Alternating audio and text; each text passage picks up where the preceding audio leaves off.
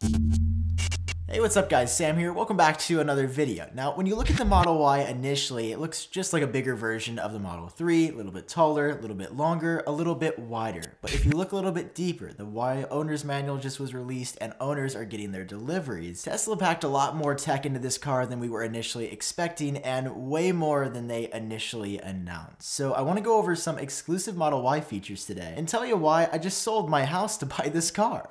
I'm joking, I didn't sell my house because it's probably a bad time to sell. Market's down a little bit, but I want to talk about the Model Y exclusive features today. If you guys are excited, drop a like down below to seriously help me out, and of course hit subscribe so you stay up to date on the latest Tesla news. First up, we got to talk a little bit about trailer mode. This is something that Tesla had previously stated would be coming to the Model Y, but if you get your Model Y right now, you might say, well, wait a darn minute, I don't see it in the settings. Where is trailer/tow mode? According to some exclusive info obtained by Tasmanian, this is still absolutely happening. And in fact, they have the read receipts to prove. Here's a look at the interface right here with some additional details and even the numbers for what the Model Y can tow. It's going to be able to do up to 3,200 pounds for the max tow weight, which is pretty good. You know, it's not as good as the Cybertruck is obviously going to be able to do because, you know, it's a truck. But a lot of people have been looking at the Model Y because they have a bit of extra cash to spend and they don't have enough for a Model X, but they want something with more functionality than the Model 3. And I mean, Tesla is killing it out here with the range of specs. There's even icons for what this is going to look like in action for everything's good to go, you're towing as expected, or there's some bigger issues that you should probably take a look at before continuing on your little family camping trip. But I did want to start off with this just because I know there's been a lot of confusion, like where is it? Why don't I see it? It's coming, it's just not here yet, and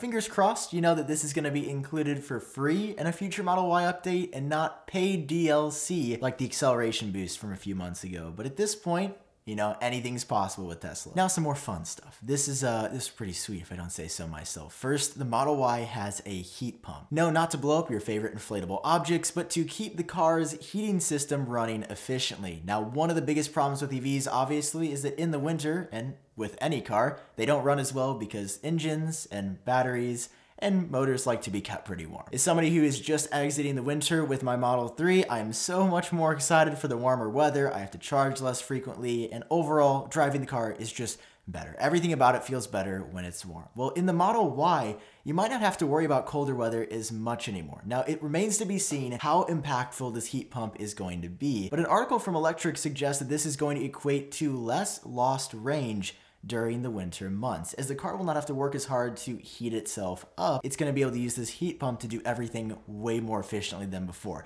I cannot wait to see the results of this. I mean, I'm hoping they're pretty significant, and here's to hoping Tesla also brings this to the Model 3 in a future update, because I don't have this right now, and it gets a little cold out here sometimes. Next up, in more good news for the Model Y, you get a standard inductive wireless Qi charger in the car. Now, I actually had to buy this as an add-on for my Model 3, and I was a bit surprised that this didn't come standard, but now no matter what you buy with the Model Y, you're getting standard wireless charging. So your new iPhone, your new Samsung, if you float that way, any phone with Qi-enabled charging, you can just set down, and it's so much better than the finicky cable situation that you get standard with the Model 3 and so many other cars. And actually going below into like the little duct area where the wires stem from for the wireless inductive charger, you do get one USB-C port and one USB-A port. So Tesla's changing it up there. Obviously in the back, as well as I covered previously, you're getting two USB-C ports for passengers, which is awesome as it's future-proofing the car for when everything finally switches to USB-C. Next up, if you want to go mudding in your Model Y, I mean, I'm not going to recommend it, but I'm telling you that you could because Tesla has introduced an Offroad Assist feature. I wasn't really expecting this, and I don't think anybody else was as well, but as you can see, Tesla has integrated it here so that if you want to go off-road with your Model Y, there are the settings to do that, and they say it's going to essentially help you maximize the torque and the way the wheels spin so that you go over,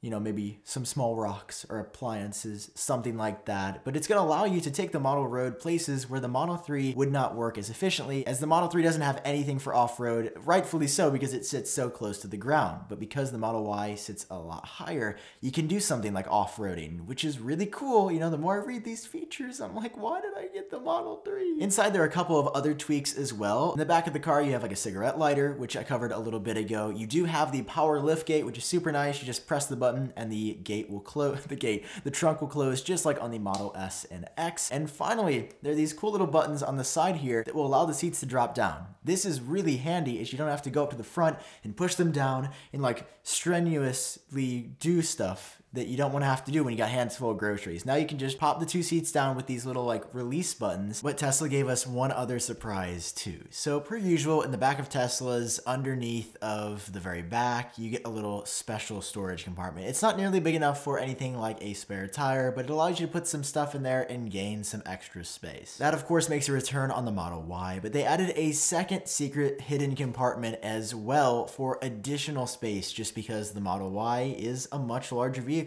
than the Tesla Model 3. So I wanted to share that with you. I thought it's super cool, and it's a little secret feature that most people will never notice until they actually get the car and get in one. Again, these are all things that we had no idea that were coming, but very small surprises, and I can't wait to see what else Tesla adds in the future. I think we're only scratching the surface here with the Model Y, but as of right now, these are all of the big changes we know of so far. Does this persuade you from buying a Model 3 to a Model Y? Let me know down below in the comments section. That's all I got for you today. Thanks so much for watching. If you did enjoy it, drop a like down below, hit subscribe for more.